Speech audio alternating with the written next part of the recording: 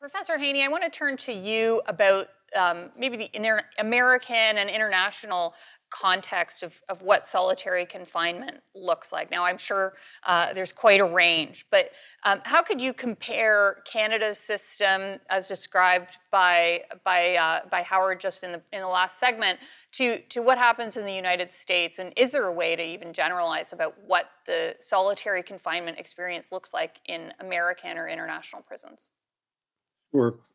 Well, Canada and the United States are similar in the sense that both countries are in the process of very seriously reevaluating how they think about and how they use solitary confinement. I think it's fair to say both countries over the last 40 or 50 years began to use this as a mechanism or a device to try to control prisoners, oftentimes without much concern for its impact on the prisoners, how they were being psychologically damaged by the experience.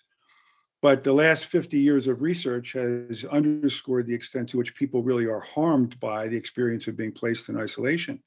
So both countries are now in the throes of trying to reconfigure what they do in order to both protect other prisoners, protect correctional officers, protect the inmates themselves who are at risk of being placed in solitary confinement, but to do it in a way that is more humane, that places time limits on how long somebody can be kept there.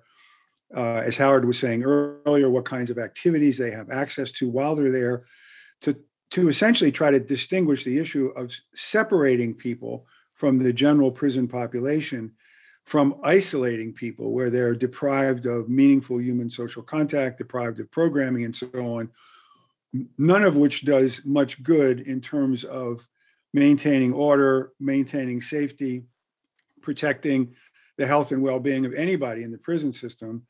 And so we're trying to devise different ways of accomplishing well-justified, meaningful goals, but to do so in a way that doesn't harm people. So there's a lot of parallels in both countries.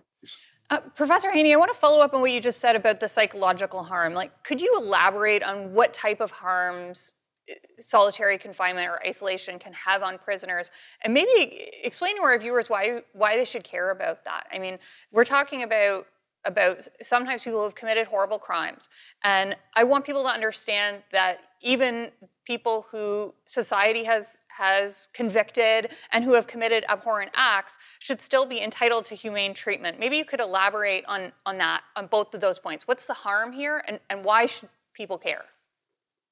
Well, the harm is often devastating, and I think maybe your audience can reflect for a bit on the social isolation that we've all been through collectively in just the last year and a half.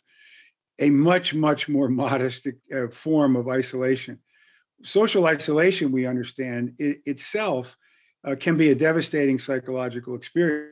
And then if you add on to that all of the other deprivations and all of the other kind of oppressive forms of control that take place inside prisons, it can be a very harmful and even dangerous experience for people to go through. High levels of depression, high levels of anxiety, cognitive difficulties. The highest rates of suicide that occur in any prison system occur in its isolation units. Why should we care? Well, we should care because we're both countries humane societies. We have principles that obligate us to treat all of our citizens in humane ways. That's the first concern.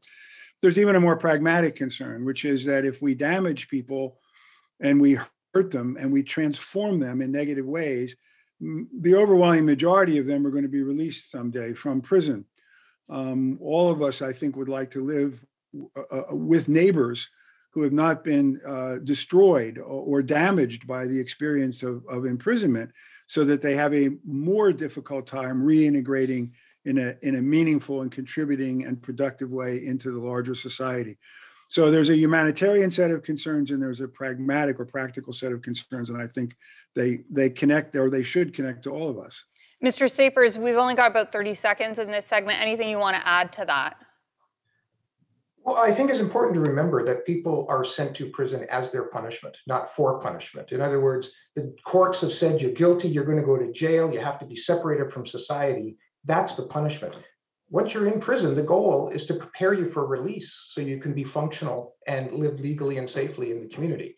So all of our rules, all of our policy, all of our procedures are all geared towards achieving that end. And you can't do that if you lock somebody up and isolate them for people throughout their sentence. It's just totally incompatible.